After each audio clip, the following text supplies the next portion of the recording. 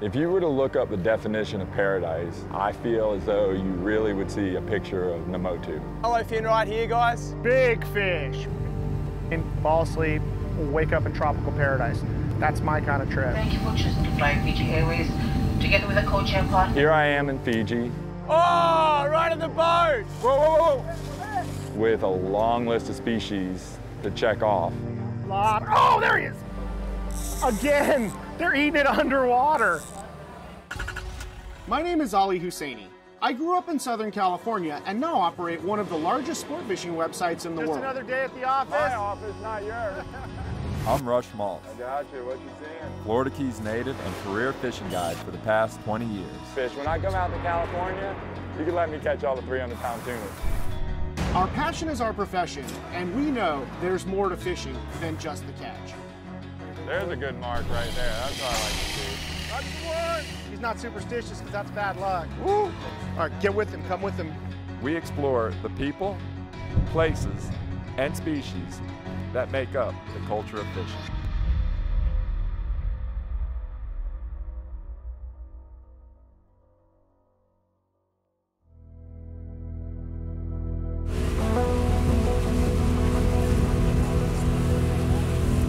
So Fiji's been on my radar for 3-4 years, you know, mostly through social media. There's a couple of guys that I know that fish over here, you know, put reports up on Instagram or Facebook or whatever, and it really piqued my interest a few years ago. A huge bucket list trip for me was the South Pacific, and honestly, I didn't know if I was ever gonna make it here. How you doing? Ben, how are you, man? Good to Rush. meet you guys. Man, good to meet you, man. Yeah. Ollie. Stoked you guys made it.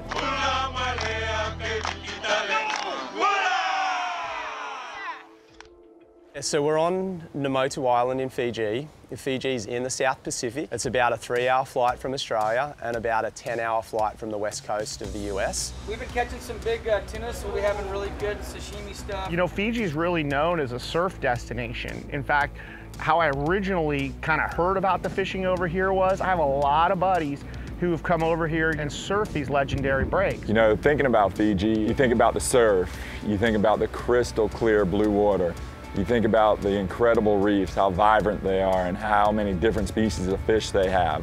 Nothing really does it justice unless you really come here and see it for yourself. Well, did you ever think you'd be fishing in Fiji? Nope. Another dream come that true. just seemed like such Silly. freaking farce. And then you've seen all the the surfing magazine, and you've seen all the pictures, and you look out and it's exactly Yeah, what you saw in the thought it was. magazines. Geographically, Fiji is just set up in a perfect place. It's basically an atoll in the middle of the South Pacific. All the islands, they are literally rocks in the middle of the ocean. And that's what makes it so unique. You know, you have deep, deep water all around it, coming up onto these shallow reefs and rocks. You look at a map and figure out where you're at, it's like, it's Oh, pretty just on the mind-blowing. plane, just watching this, coming from the west coast, all the way to these little tiny islands in the middle of nowhere. Yeah, so we have an amazing tuna fishery here in Fiji, especially out the front of where Namotu Island is.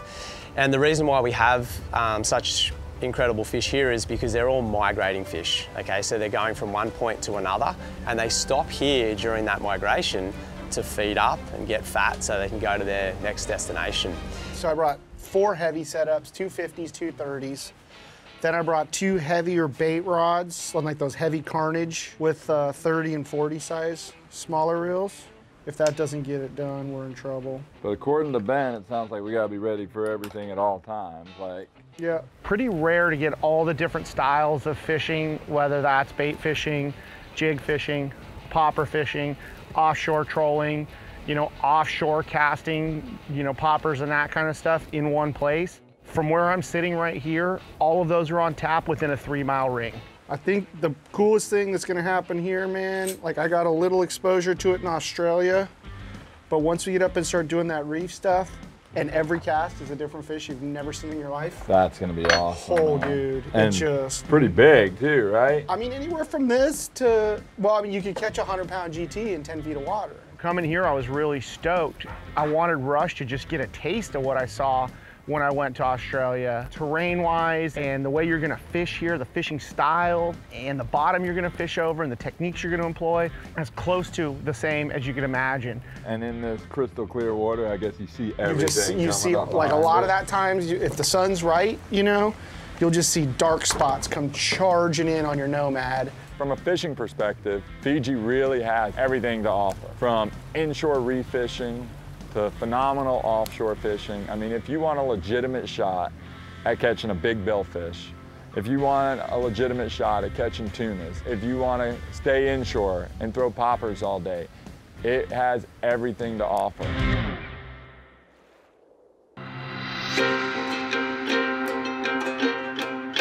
Local knowledge is brought to you by Evinrude, Penn, let the battle begin.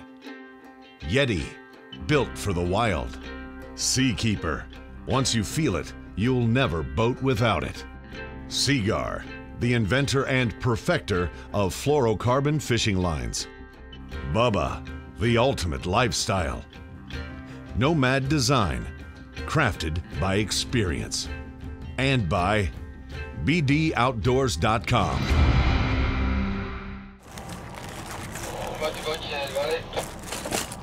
Yeah, let's go that DTX straight on that. Ollie and I both love tuna fishing, but there's a certain type of tuna that you don't get to see too often. I know a little bit about this tuna fishery here through friends, and what I do know is there's a lot of them. They've got really cool sickle fins, and you get to fish it alone. Fiji is host to one of the tunas we love to chase, the yellowfin tuna, particularly the one with the big Allison fins. It's just a different looking, different type of yellowfin tuna, and they're just absolutely gorgeous. So what are you looking for, bird piles to go run on? Or? Yeah, so just sort of driving a couple of miles at a time, and then just really having a look around in the area, and I'm looking for, you know, some type of feature, you know, whether it's birds or, you know, maybe a current line or some weed or something like that. Our tuna fishery here at Namotu is really driven by the sea surface temps. So that's the first thing I look at. Okay, where is the good water? Where do I think the bait is going to be holding? Oh, I just saw it turn over here, flash and hit the water.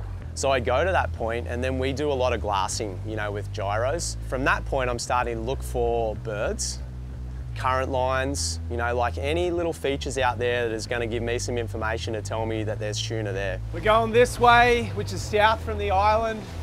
All the birds are kind of congregating this way. Sort of looks good on the sea surface temps as well. So tuna fishing is tuna fishing is tuna fishing. Everybody's got their own little take on it, but for the most part, it's a very visual type of fishing. look at this over here now, it's foaming hard on the other side.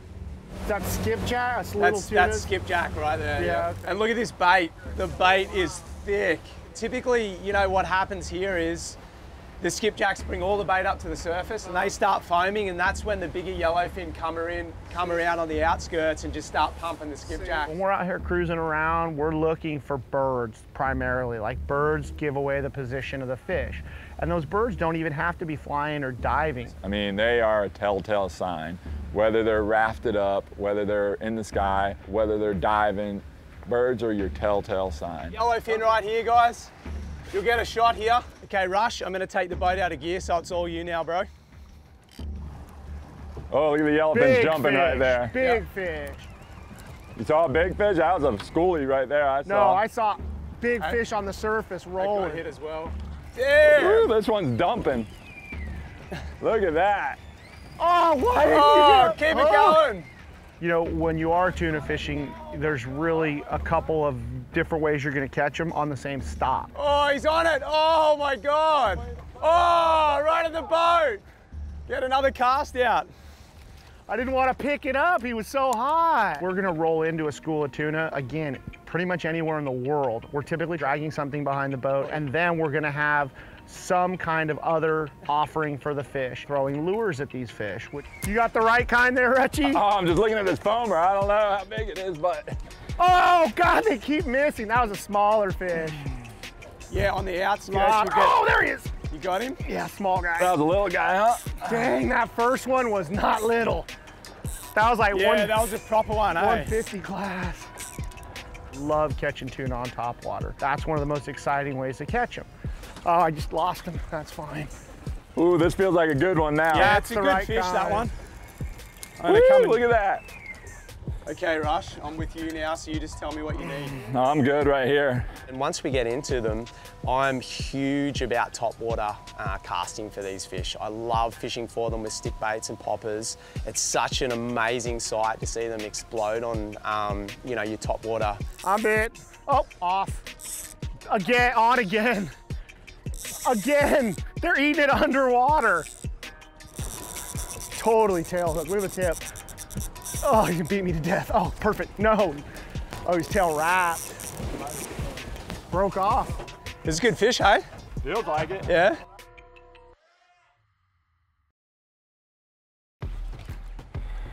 Getting some now? Yeah. That rod looks good on that bigger fish. Tip's bending, but. It feels good. He dumped some line. Oh yeah, that's a real, that's 100 something. It was only a matter of time on this pile, hey? You could just see. You could tell something was gonna happen. Bait. And we never marked a fish. First opportunity that I had to come to Namotu was I was in a really unique situation because I just finished my chef's apprenticeship.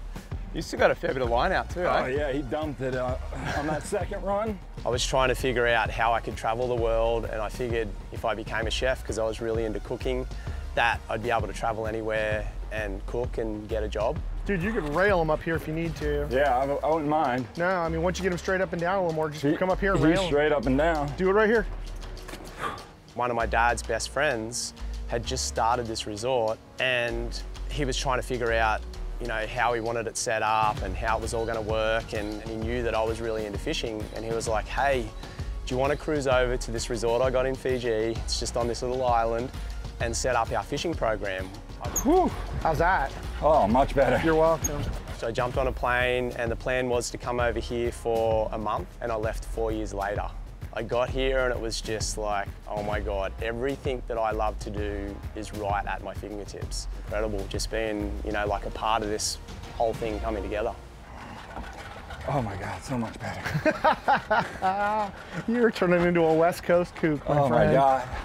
Is my hat flat enough? Not yet. You're the one wearing flat brims. I like them. That's got good drag on it too. I bumped it up, it was a little... Yeah, just go straight to strike. It's like 20-something pounds at strike. He's not taking any more, right? You're lifting him? I'm okay for right now. Yeah, just... Well, he woke up, huh? You're at 60 meters right now. 180 feet. On the sounder. That's like 3 cranks on the rod handle. Coming straight up. Now you're at 45. Coming straight up. You just saw the sharks. Yeah. They will get freaky if they see a shark. We're gonna need to leader them. Whoa, get that tight, get that tight. Keep that tight, keep that tight. You want me to leader them, or? Are you around? Are you back around? Okay, now you get a shot. Nicely done. I'm not that good. Get another one in them. Kind of went under the gill. On the rail.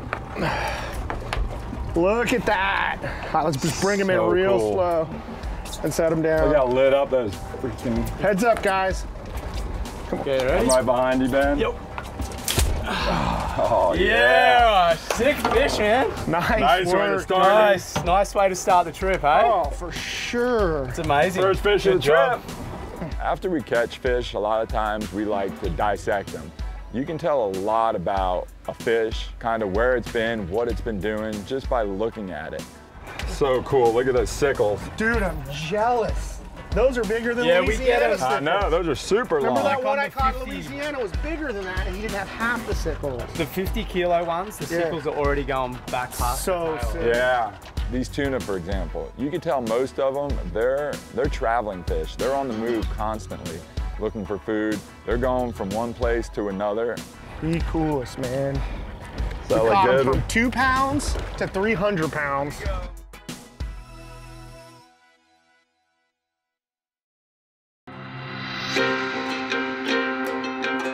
Local knowledge is brought to you by CV Boats. Lead the way. Costa, see what's out there. Mustad, the standard in saltwater. AFTCO, any fish, any water. Sea Deck, your boat deserves Sea Deck. JL Audio, how we play. Casa Vieja Lodge, experience 5-star angling in tropical Guatemala. The Saltwater Angler, Key West. And by Taco Marine.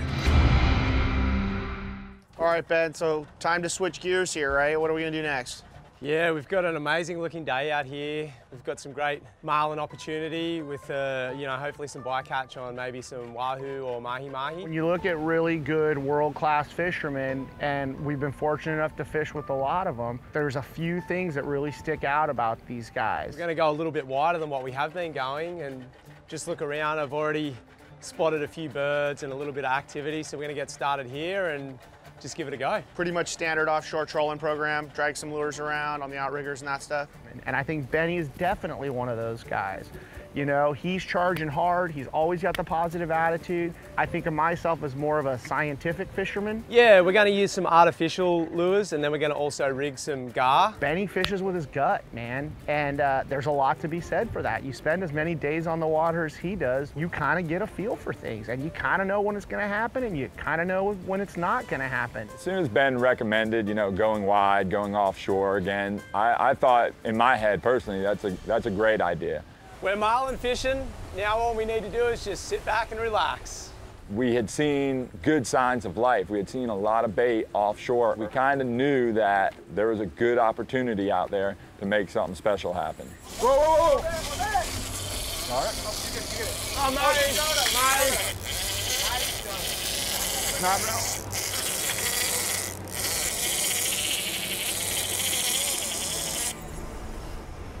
It was pretty Still acrobatic. taking line. Got a lot of line out. Are we going to turn on them? Yep. Just getting these guys sorted. I'm going to back off now, okay? So it's just going to be you and the fish. Gotcha. Whenever I leave the island, I'm ready to go for any style of fishing. You know, whether it's top water, jigging, tuna, whatever it is. I might have an idea in my head of what I want to go and do that day, but you always need to let the day dictate exactly what you're going to do, and you need to be open to try everything. Nothing better than a screaming reel to get Oh my God, vibe. it's the best sound in the world. Ooh, that thing took some line. Oh yeah, he smoked it.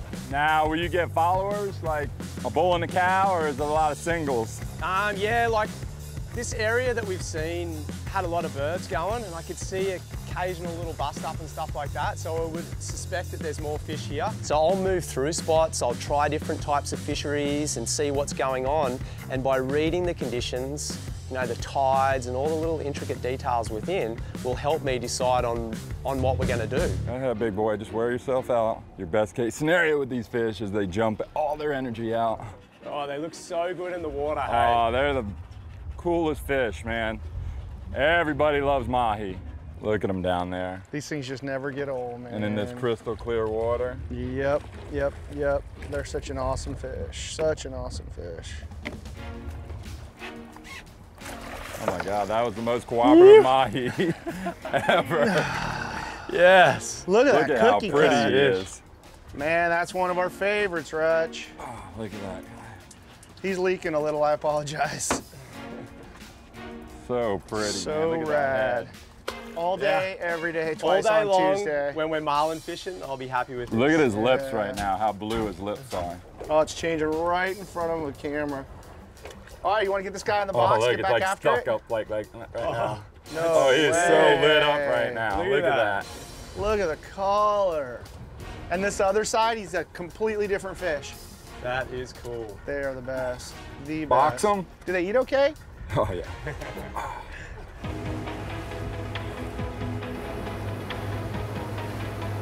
You know, after a couple of days here at Namotu, I don't know how we could have gotten off to a much better start. We're bit, we're bit, we're bit! Really, you know, 2 days in, we haven't even done the stuff that I really want to show Rush. Same lure there, boys? Yeah. Remember when we were looking at the lures? You're like, which one do you want? Yeah. Pink Well, for the mahi. That one I put in my spread every time I've caught We yellowfin, marlin. You know, We you know how you always- just have one of those lures? Another dodo? Yes, sir. Looked like about the same size. If our marlin trip turned into a dorado trip, you're not gonna hear either of us complain. At all. I love them. Just smoke that lure both times. Especially being in a place where the average size is like, you know, 15. A real one. What we call slammers. Is that a cow? Don't know. Yeah, a tail. Might be. Here I am in Fiji, sitting in one of the most beautiful places on earth with a long list of species to check off the rest of the week. These colors just never get old.